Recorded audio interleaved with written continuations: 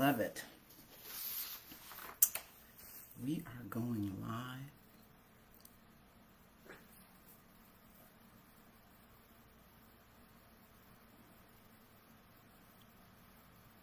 Got it. Okay. Good morning, ladies. Let's type in good morning. Good morning, ladies. Welcome to Coffee Talk. All right, we are live. Just typed in my good morning, so you can type yours in so we can just hang out a little bit. Good morning, ladies. Good morning. As you come on, of course, say good morning. Let me know that you are here. Tia, good to see you. Always good to see you. Good morning. I am so grateful that you ladies get up at 7:30 on a Sunday morning and hang out with me. I am truly grateful.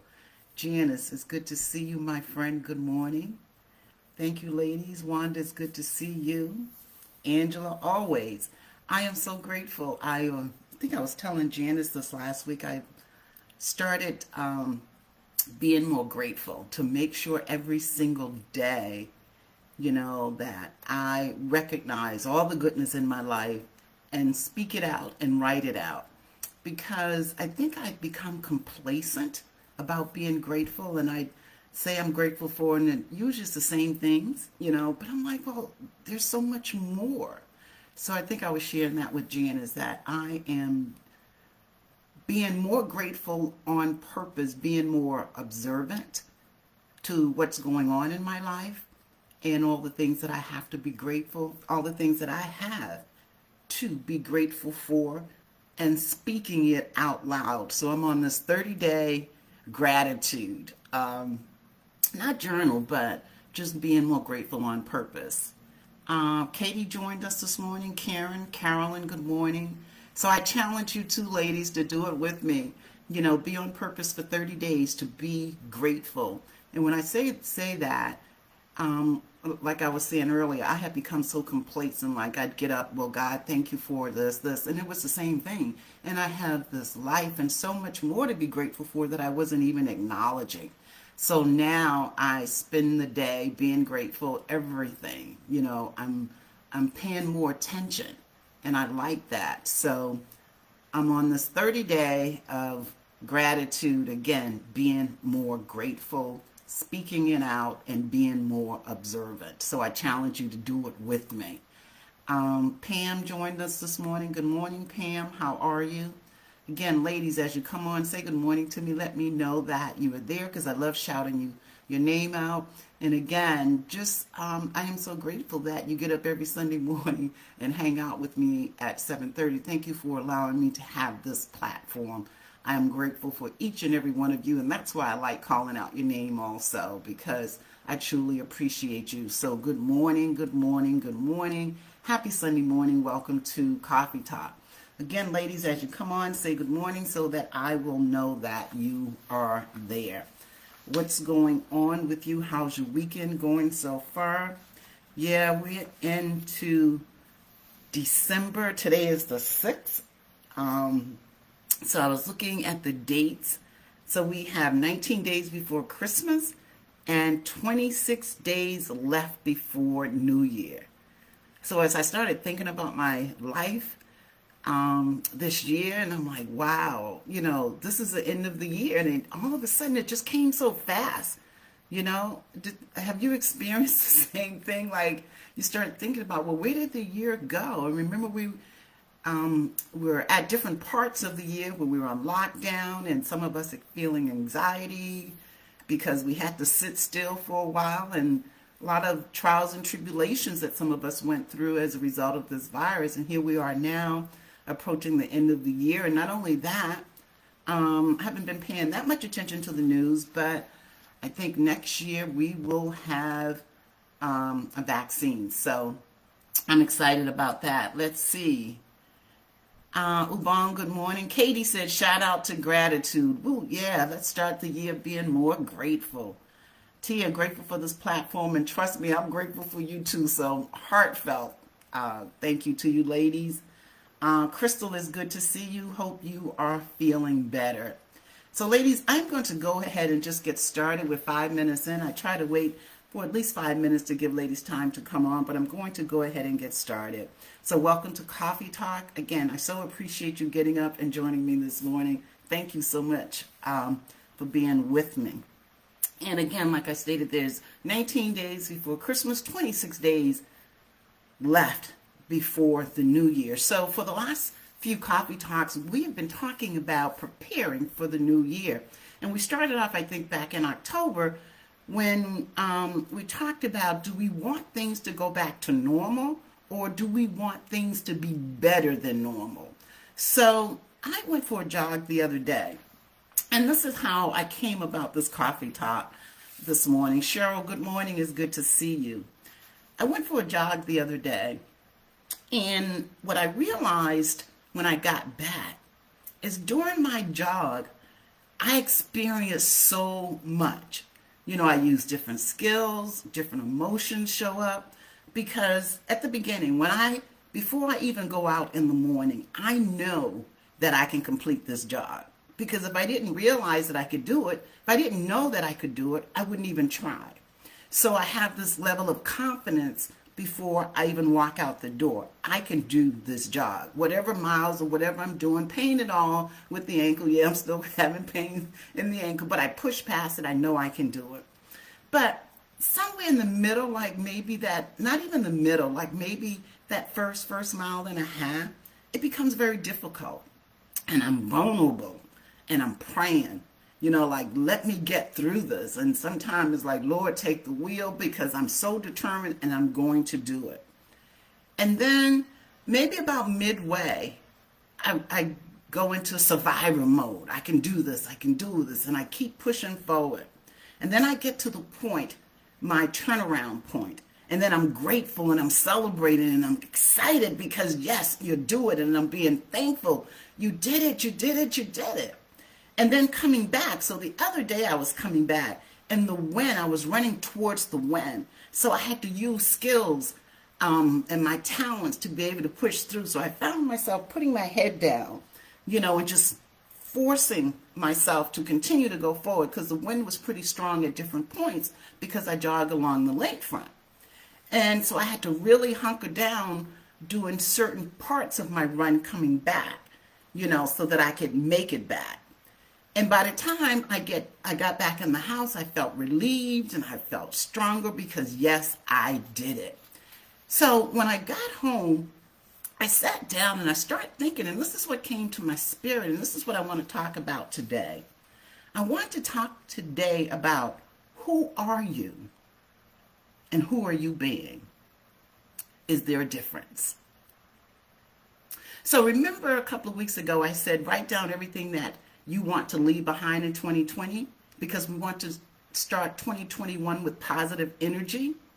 So I started thinking about, and I started doing this, writing down who I am. And then I looked at it and I said, but are you living this person? Are you being this person that's on paper? So who are you? And who are you being? Is there a difference? Now, for me, in certain areas, yeah, I'm like, I am not living this person that there's certain areas of my life that I'm not living as to what I put on this paper. So then I started thinking about, what are the consequences? So as we move into 2021, especially coming off 2020, do you want things to go back to normal, or do you want things to be better? So look at your life. Simple exercise. Who are you? Put it on paper. And just look to see, am I living the life of this person who I say I am? And if not, where's the difference? What areas are different? And then what are the consequences? So think about that. Just think about that for a moment. That's a pretty powerful exercise. because it really forces you to take a look at yourself. And if you are not living or being that person you put on paper, it's an opportunity to hold yourself accountable. So, what are the consequences? Are you living a life of status quo, but you are yearning inside for more? Are you allowing fear to hold you hostage? That was me for a long time. But you couldn't tell it from looking at me from externally, but internally. Are you wasting time to please other people? And think about this. Do these people represent who you are? And this one is so powerful. Are you comfortable being that person you know you are not supposed to be? I'm going to repeat that one, because when I looked at my life in certain areas, I really had to think about this one and gave it a lot of thought. Are you comfortable being that person you know you are not supposed to be? So as you think about who you are, write it out on paper. Who are you being? Are there areas in your life that's different from who you say you are to how you're living? And if so, what are the consequences? And think about this, because we've talked about this on Coffee Talk before. Others can impact our lives so much as to how we live. Because so many of us, we grew up being told what to do, how to feel, what not to do, who it should be, who it should not be. And when you hear the same messages all the time, it can have such a great impact on your life. So have you allowed others to define you? And if so, how do you feel about that? Are you ready to make changes? Who are you? Who are you being? Is there a difference? And if so, what are the consequences? So as you think about this during the week, this exercise, as you jot down who you are, ask yourself the question, is this the person I want to be? Am I living the life I want to live? And as we move into 2021, is this the right time to start making changes? Because a lot happened in 2020, especially for women. We have more female politicians now. Part of the world is embracing equality. Women are starting, our voices are starting to be heard. We're coming together more collectively. So are you one of these people that's waiting on change to happen? Because change is happening now. Are you waiting for things to change? Or are you going to be part of that change? So now is a good time to think about it as we move into next year. Because next year you have to decide. Well, you don't have to, but it's a good time to make a decision. Do I want things to go back to normal? Do I want things to be better? Do I want things to change for me? Am I waiting on the world to change, or am I going to be part of that change? Do you want more? Now is a great time to start thinking about it. Basic. What do you want to leave behind in 2020? What do you want to bring forward into 2021? Who are you? How are you living compared to who you say you are? Is there a difference? And if so, what are the consequences? So I want to share with you something that I use in my coaching. Now, there are different stages of life, and I'm going to share two of them with you because you may recognize that that's the stage that I'm in. Okay? So the two that I'm going to talk about just really briefly is midlife transition. You may have heard me talk about that before. And the other one is leaving a legacy. So let's talk about what happens when you're in midlife transition. Midlife transition, you start questioning everything about your life. Whether or not you've achieved your dreams, you start looking at and reevaluating your values, relationships, and in some cases you may even experience some anxiety because you know there is more. You just haven't figured out what that more looks like yet. So and as it relates to self-image, you're struggling, trying to define and accept yourself. The negative and positive aspects of your life you're taking a look at. Now, you may have had some great accomplishments so far, but deep down, you know there is more to your life, so you're struggling.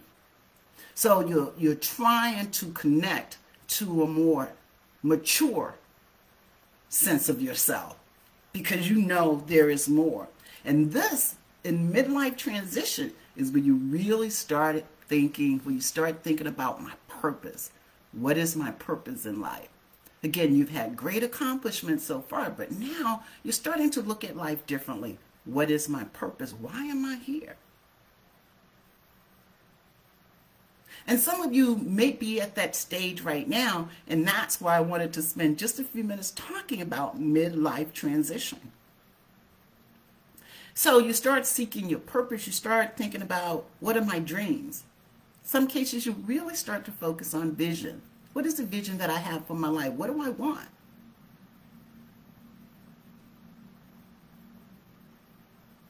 And you're questioning because you are trying to seek you're seeking what that more looks like, but you don't really know what it is. And for the most part, vision, dreams, comes as a result of something that you're passionate about. You know what I mean? Usually, well, let me put it this way. It could come as a result of an experience you had. You may have had an experience. Now, all of a sudden, you recognize that there is a need. And you start focusing on that need. You start thinking about, who can I help? How can I help them? What value can I add? So if you're at that point where you're in midlife transition and you're really starting to think about what's next for me, what's more, what's my purpose, look around you, because you have unique skills and gifts. Think about a need and how can you support or help that need, and who can you help, and what value will you add? Again, and it's probably going to come from an experience that you've already had. And you will know when you have reached, or you will know when what that vision is, because it becomes a part of you, your mind, your body, and your spirit. It becomes a part of who you are. So if you right now are looking at your life, who am I being, and you're struggling because you know there is more, and you're questioning, what's my purpose in my life? Just look around, be conscious. You know, what need, because you have unique gifts. What need in the world that you can address? Who can you help, and how can you help them? And you start thinking about your vision, and your vision will drive you to your purpose. So if you're struggling, maybe 2021 is the year that you really start to focus on living your purpose. And as you think about 2021 and moving into next year, if you're not being the person you know you should be, then maybe now is the time to start thinking about being the person you already know you're supposed to be. But you're waiting on everybody else to change. You're waiting on the world to change. But the world need what you have. People need what you have.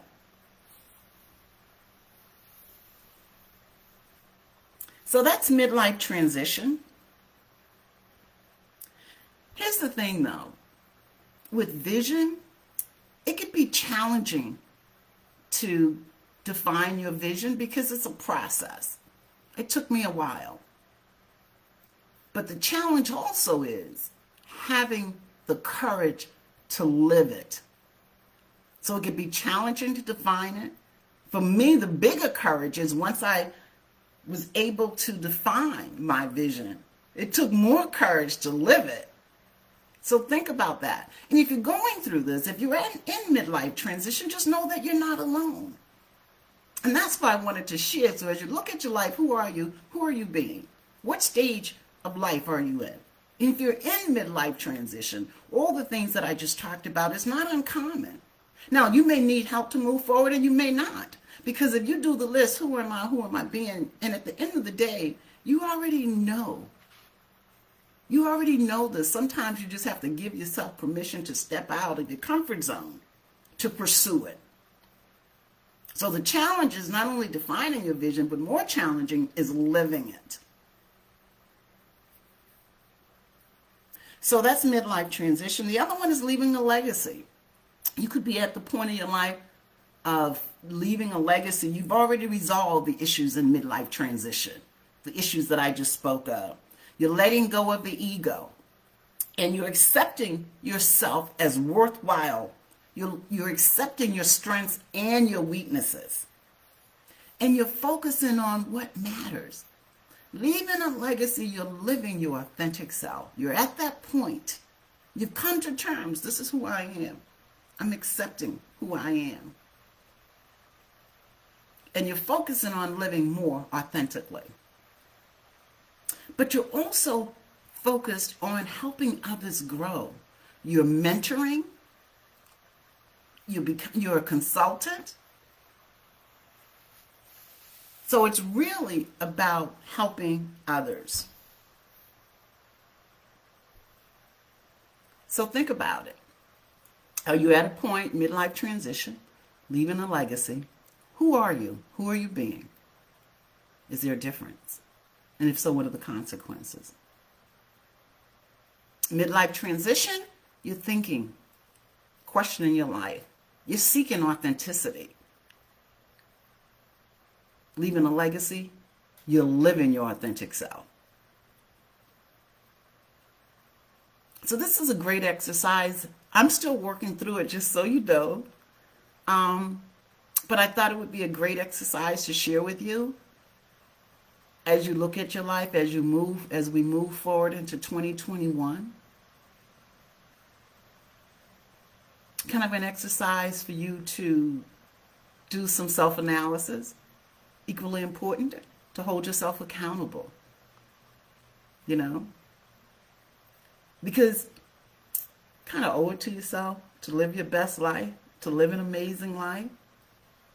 It may take some work, but you owe it to yourself. Especially if you're living the life you know you're not supposed to be living. You know there is more to you. You know you have more to give. You know you have skills and talents to help other people. Yeah, think about it. So you know I have inspirations. There's a couple of them I want to read today really quickly. So if you are in midlife transition, I am reading from page 10. The stage shall pass. We learn and mature as we pass from one stage of life to the next. We tend to reassess and rebalance our values and priorities. However, there may be times we have difficulty transitioning through the stages. Midlife transition is the stage that creates much uncertainty as we begin to question everything about our lives. This questioning and uncertainty can be caused by our thinking that half of our life is over. We may feel confused and like our life is not in order. We begin to look at the choices we made, struggle to define and accept our true self, seek deeper and more authentic connections, reevaluate and restructure our priorities, and redefine our values. It is important during the stage of life for your continued growth and satisfaction, that you acknowledge how you feel, experience the pain, and work through any unresolved issues. I'm going to repeat that. It is important during the stage of life for your continued growth and satisfaction that you acknowledge how you feel, experience the pain, and work through any unresolved issues. Focus on what really matters. What unresolved issues, if any, do you need to face and to work through? What is that experience like for you? So think about that. If you're in midlife transition, then the next stage, of course, is leaving a legacy. In that stage, you resolve your issues. You face them, you experience the pain, and you work through them. And you're at the point, you're mentoring and helping other people. You're being kind and generous with your time and just overall. And the last one I want to read from Inspirations for the Soul is the very last message in here. And that is, know there is more. Far too often, we get caught up in mundane things that are not important compared to the big picture and the scheme of life. As a result, we can fail to realize there is more, which can lead to living a life of status quo.